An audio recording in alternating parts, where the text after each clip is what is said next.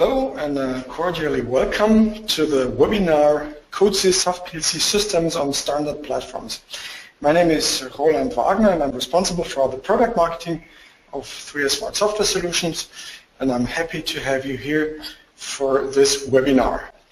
At first steps, we want to have a short overview on the presentation. So in the next 30-35 minutes, I will give you first step a brief introduction into CODESYS. Then we'll see on which different device platforms our applications may run. And then we will take a closer look to 3 special platforms for standard CODESYS SoftPLCs. So now let's start with a brief introduction. You all know CODESYS, the IEC 61131 platform with its editors like the ladder diagram or CFC or structured text. But the most interesting question is, where will this code that you have programmed be executed? Because if we have here now an overview on the different parts or the products of CODESYS, we are always working right in here on the programming PC where we do our engineering. So this means all our visualization, all our safety, field bus, motion part is somehow configured and programmed up here in that programming PC. Where will it be executed? For this case, let's take another look. We have to execute these software products on another level, on the controller level. So therefore there are special different control platforms available where these application codes are executed. Now let's take a closer look which possibilities we have for these different device platforms. For this purpose I have prepared a kind of table for you. And the first step we see that there is the classic case. You purchase a PLC from a manufacturer, so this means you choose the right performance class, the right field of application, and there is a help for you to find the right PLC out of the CODESYS compatible PLCs. Online you will find the so-called CODESYS device directory, and I have prepared that here, CODESYS device directory. So the short link for it is codesys.net, and then you will be redirected to our website, and here you have a selection of over 500 different products, and you can filter them according to your application, according to the type of device you want to select, and according to different technical features. So this is the classic step.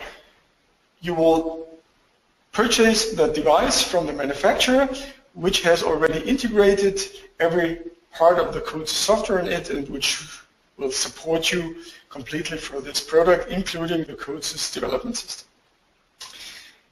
Comparatively new is a second platform.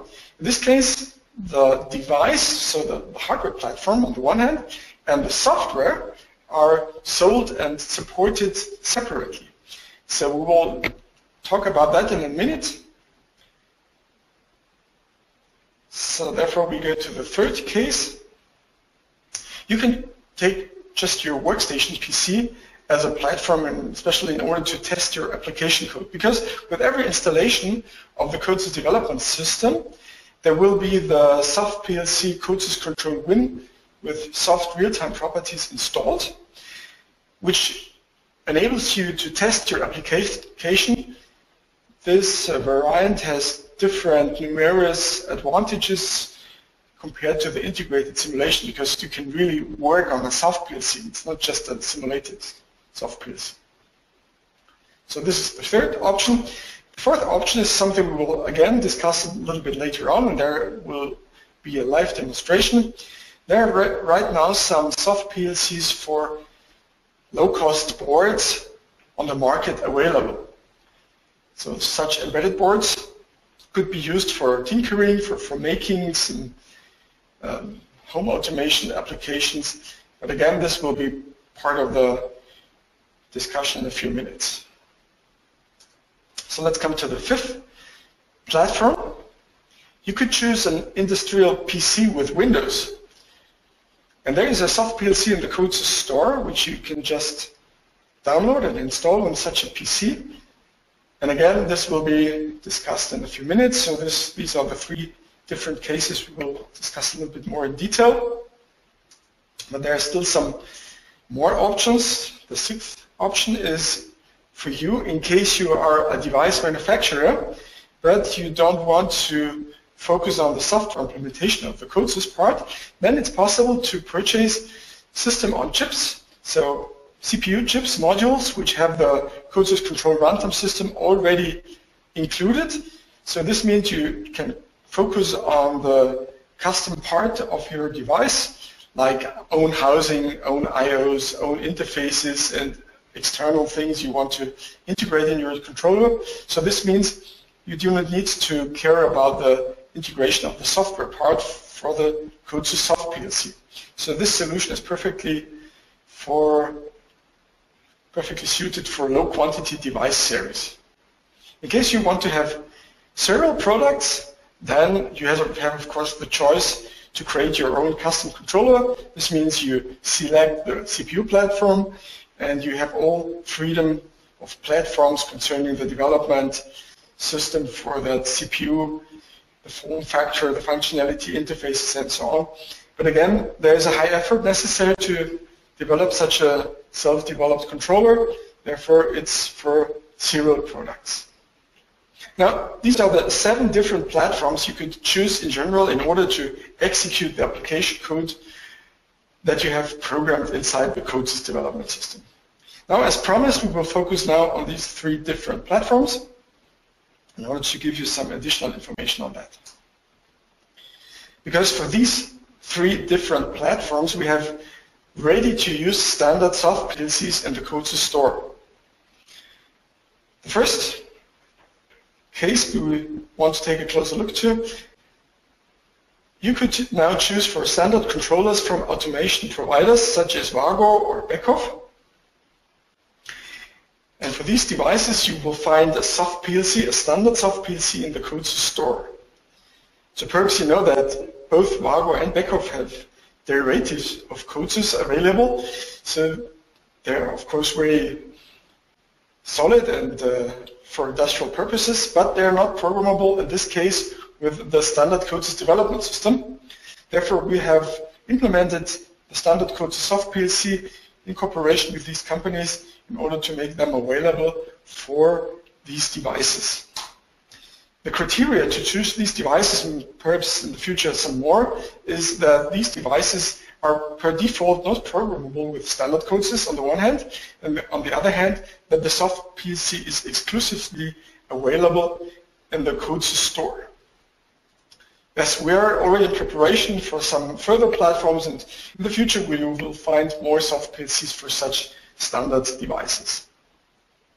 Now, how is it possible to make such a device programmable with standard CODESYS?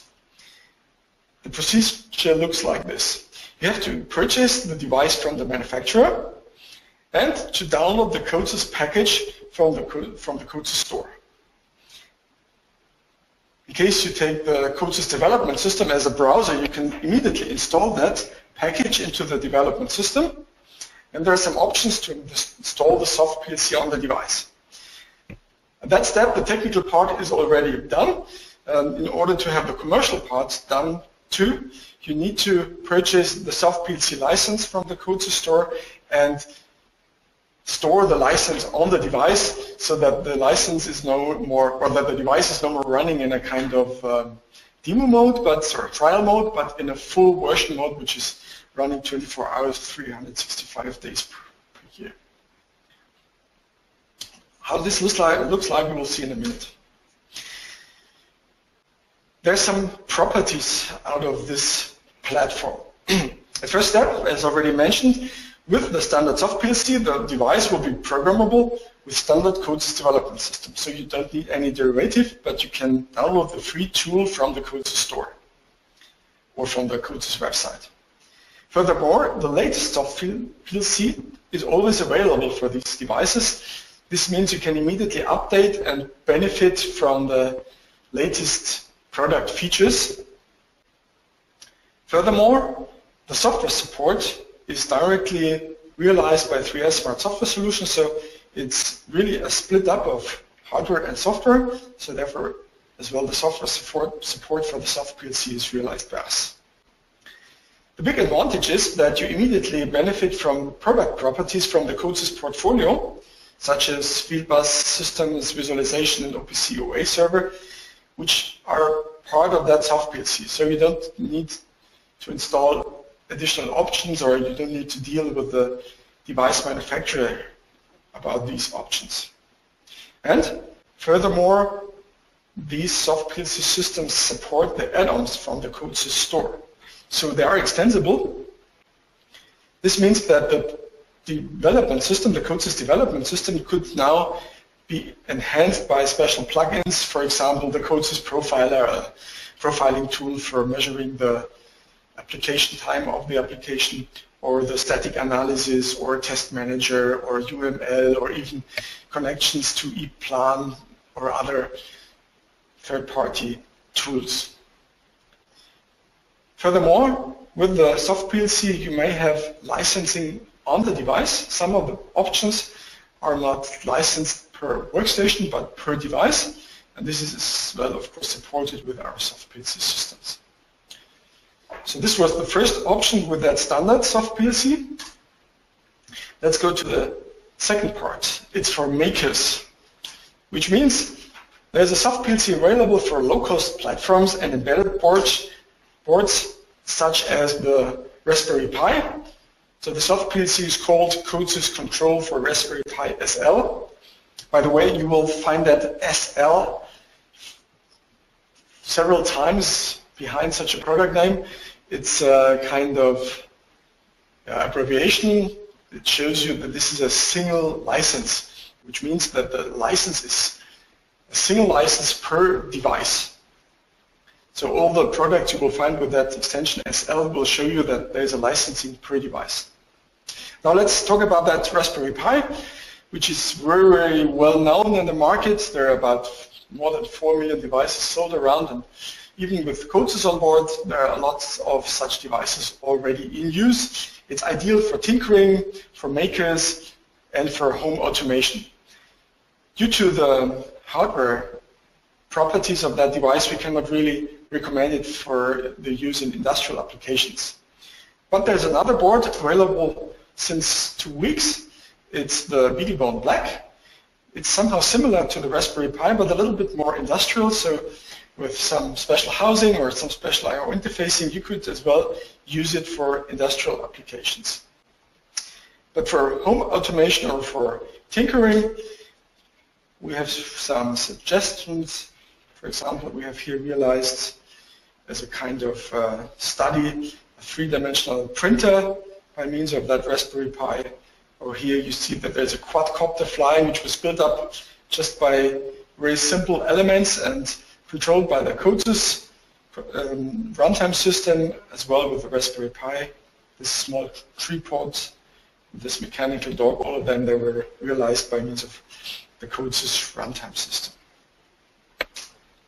And there's the third part I just wanted to mention. In case you want to realize your control application by means of a real industrial PC, you will find two different SoftPLCs in the CODESYS store, CODESYS Control Win and CODESYS Control RTE. Now where the difference is, CODESYS Control Win realizes the real-time behavior by means of the Windows user mode, and therefore it's not a real hard real-time property that we can realize with that. But it's ideal for low time-critical communication tasks, and it's powerful nevertheless. And in case you reduce the effects and the applications additionally running on that industrial PCs, you could eventually even realize some real-time applications. But for hard real-time properties, we have the RTE. There we have realized a Windows patch in the kernel mode. So there we have jitter below 1 millisecond. Typically it's within the microseconds. There are extensive features available for that SoftPLCs. They have, of course, the full support of the CODESYS store, have almost all supported field bus interfaces included, such as Profinet, EtherCAT, Ethernet IP scanner and adapter, even Circus is supported, and some other things can, for example, can open. You can extend the functionality by motion and visualization packages, so you can make such a PC to a motion controller or even to a CNC or robotic controller, or by switching a panel to it, could be a panel PLC. The performance of the device is scalable via the IPC properties, so the faster the device is running, the higher the performance is, and of course, the more memory you plug in, the bigger the applications could be. And in case you want to extend it yourself, there is a SDK, a software developer kit available for it, so you can really make your own shared memory drivers, for example, I/O drivers for special I/O cards or something like that. Now let's stop the presentation right now. I want to show you now in a live mode how to realize such a device, or how to turn such a device into a CODESYS compatible controller. Here next to my computer I have a BeagleBone Black board, and it's connected to my computer via USB. And I want to turn this board into a CODESYS compatible PLC. So which steps do I need to take? The first step, you see here that I have already a small project opened, and I have already chosen that CODESYS control for BeagleBone Black, and there is a question mark in front of it, so this means there is something missing, so it will not work. So in order to prepare my CODESYS development system for that device, I need to go to the CODESYS store, and you see that icon here. You go there, click on it, and then you will see that there is CODESYS control for BeagleBone Black just as the first product. It's brand new, therefore it's in the top position. In case you won't find it here, you can go to Systems, and there you will find all the SoftPLC systems, CODESYS control for BeagleBone, for PFC 200, Raspberry Pi, CODESYS control RTE, and so on. Now let's go to this, and as soon as I'm logged in, or with my account into the CODESYS store, I can download that package. By the way, how can I do that? In case you use the standard browser, you need, of course, to log in. Or in case you use CODESYS as a browser, you can as well save these data into the CODESYS settings. Now I register. Then I can download that option. Of course, I get the license agreements, I accept them, and then the whole thing is downloaded and installed. Take the typical setup. In this case, there are this dialog, all profiles for CODESYS are shown, as the BeagleBone Black needs the Service Pack 9 of CODESYS version 3.5. I can just select those other Service Pack 8 profiles, and then everything is installed on my CODESYS development system. This takes a minute. And after this installation has completely run through, I need to shut down CODESYS and start it again. I will tell you in a minute why this is necessary. So you see, in order for some components to become effective, you must restart the application. The first step, we can check in the so-called CODESYS package manager whether the CODESYS control for BeagleBone SL was installed. Yes, it is. It's installed right now. Okay, so I can close that. And as already mentioned, I need to close CODESYS and to restart it again. CODESYS version 3 is a modular system which is linked during the startup time. It's based on .NET, realized in C#. So during startup, all the different components and modules are linked together. Now, we have, with the CODESYS BeagleBone package, installed a new component which is then available but not yet linked to the executable of that development system. Therefore, I need to shut down that CODESYS development system, restart it again, and then all options are available. Now let's start the same project as before. And then the device should be available, and then everything should be prepared for turning the BeagleBone Black into a CODESYS compatible controller. Okay, you see here this question mark has disappeared. Very good. The next step we need to do is to install the runtime system on the board. Now I told you that my board is connected via USB. You see there is a new option, a new component here installed, Update BeagleBone Black. So it shows me which package is available. Now it's that 3.590, which I just downloaded and installed. And there is some login data necessary and an IP address, but of course I can scan my network in order to find out which device or which devices are available. In this case it's just this one here with the IP address 192.168.72, and I know this is the right one. How do I know that? In order to show you that, I go to the PDF of the first steps document, which you can as well download from the CODESYS store. We're getting started. And there is a description which preparatory work has to be done. And yeah, if the BeagleBone Black is connected with a USB cable, then the default IP address is exactly this one which we have seen. So please go through all this documentation in order to execute the right steps. Now I have scanned it, I have entered the right password, user root, no password necessary. Okay, this works. Then I start the update process. You see down here in the status line that the device is connected now and that the new runtime system is downloaded and installed on the BeagleBone Black board. So again, this takes a minute. And after it has finished, we get a nice message. Okay, finished. We go to the message window and see, okay, update finished. So this tells me that there is the runtime system installed. In order to use it right now, I have to shut down the BeagleBone and to power it up again. So this again will take some seconds because on that BeagleBone Black board there's a Debian Linux installed, which is working with a standard file system, and therefore this takes some seconds in order to have it powered up. But as soon as it will be ready, we can build up the connection.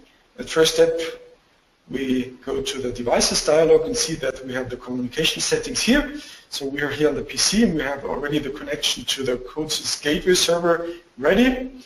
Now the next step we need to do is to scan the network in order to find the device. Let's see whether it's already available. Here it is.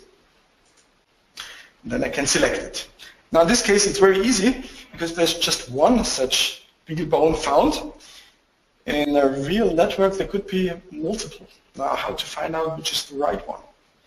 There's a nice feature we have realized in CODESYS.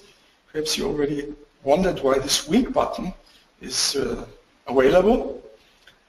Unfortunately, so far it's not available for all CODESYS compatible controllers so far, but for the BeagleBone or for the PFC 200 it's available, and as soon as I click on it, the LEDs on the BeagleBone Black will show a certain pattern, therefore I will know, okay, this is the right one, which I now select. Okay, so we built up the connections, you see the green buttons right now, and this tells me that my application could be downloaded right now, and I do that. I will download it to the device. So it's compiled by the integrated compilers, and it's downloaded to the controller. I You see that down here again in the status line. So the application is in stop mode. Perhaps we open the only POU here. And as soon as we start that application, it will run. In this case, nothing very serious works, but we could, for example, change something in here, and then here there is a counter counted up, and you see that the 4 least significant bits of that counter are pushed here to these different variables. You see that in my application I have additionally a visualization object. Let's go to this. Perhaps we put the code for it below, so you can see that I can switch up or on or off that switch here and see the visualization, which is of course realized by means of the integrated visualization editor. Okay, looks quite good, so it's working. Let's take a little bit more features into account. You see here that the visualization manager has a web visualization below, so we can show this visualization as well in a web visualization. I have already prepared the link for that web visualization in here. You see we have the same optics. We can switch it as well in the web visualization, and this is as well properly working. By the way, for those of you who have already worked with the CODESYS web visualization, there's just one thing I wanted to mention, which is a little bit special for the BeagleBone Black. Usually the IP channel for the web visualization is 8080. For the BeagleBone Black, this is 9090, because the 8080 is already taken by the integrated BeagleBone Arc web server, which is as well integrated on that board. So just be aware of this little difference. Okay, one more feature I want to show you is OPC UA. You see that I have here in my application a so-called symbol configuration in which I have all these variables exported to an OPC UA server. So my settings here include the OPC UA features. Therefore, I show you by means of a simple OPC UA client how this works. So just add the server here, select the prepared server from my list, connect it, and you see the browser succeeded. So I see the whole image, all the objects of the controller, with resources, applications, programs, PLC, PLG, and you see there are all these variables available, and we can just push them to that OPC UA client, and then we have the same information as before available. Now we could take the web visualization, for example, and switch here this to false, and you see immediately this works, or to go the other way around. We go here, double click on it, press return, and then it's switched off. Okay, you see as well OPC UA is perfectly working. Now let's go one step further. We can add here, of course, the general purpose inputs and outputs. So we can plug in a device, double click on it, and then receive immediately the I/O mapping of these general purpose inputs and outputs. We can go to the mapping register cards and map them to variables, for example, of the application, or even configure and declare new variables directly here in this editor. One more thing I want to show you. My BeagleBone Black, as it is connected via USB, has the Ethernet port open. Therefore, I have connected the Ethernet port with an EtherCAT device. Now I want to configure that device. I go to the device itself, add the device, add the field bus master, and you see that there's now EtherCAT master available in here. which of course needs to be connected to the right Ethernet port. Therefore, double click on that, browse the available ports, and see that there's one Ethernet port available here, the other one is an I/O and an USB port, so check the Ethernet port, and then I can download the EtherCAD stack. So my configuration has changed, therefore there has to be a new compile and download of the application, which is now a little bit longer, as the EtherCAD stack being prepared as a CODESYS library is now implicitly called and executed and downloaded to the device. As soon as the stack is available here, I can scan for devices on my EtherCAD bus, and you see there's just one field bus coupler and an I/O device, or two I/O devices, one for inputs and one for outputs, and then just copy all these devices into my project tree. Then I can log in and execute the application once again, run it, and then as well my bus will be executed. Okay, let's start that application again. And you see we have here the green running symbols. And if you open such a output device, we can go to the mapping and then either manually set some outputs, or in case we connect them to the variables, have that outputs directly coming from the application.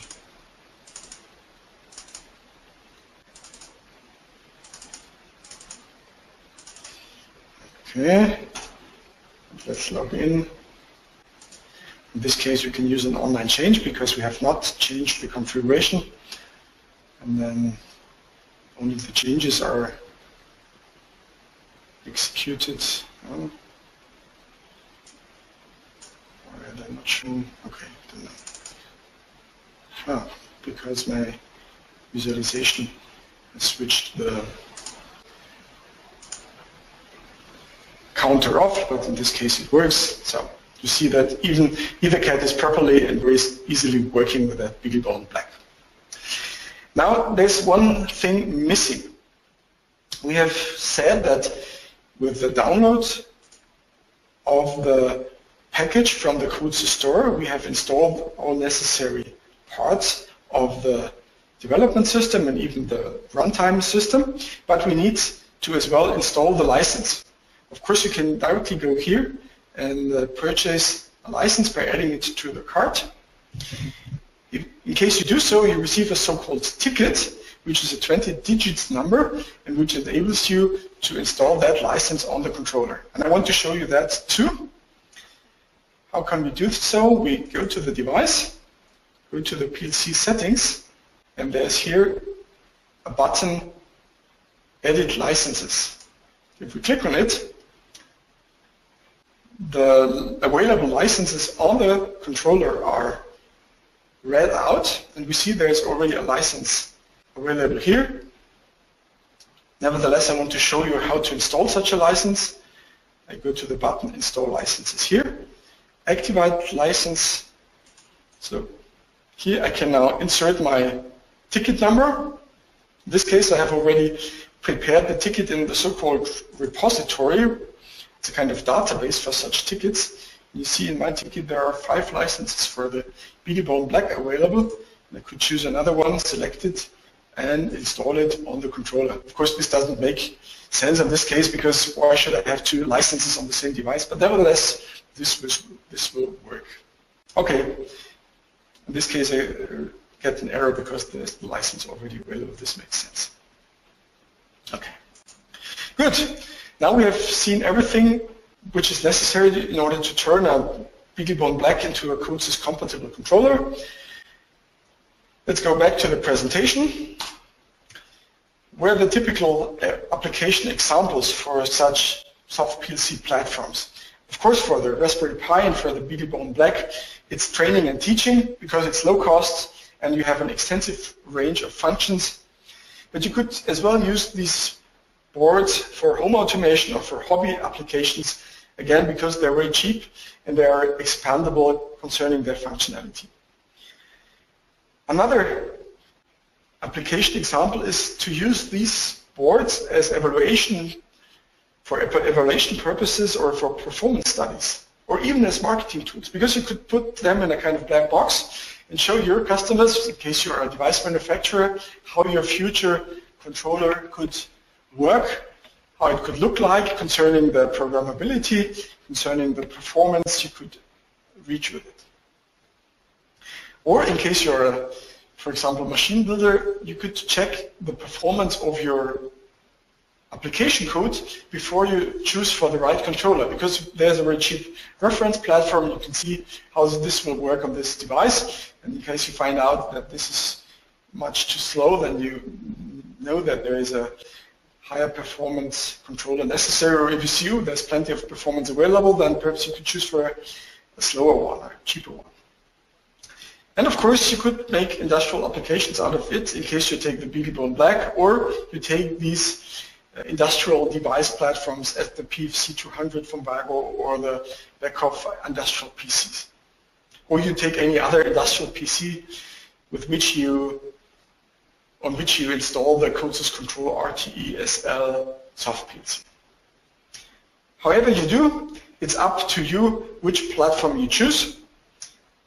You've seen that there are different platforms available concerning your demand, and you have complete control what you want to take.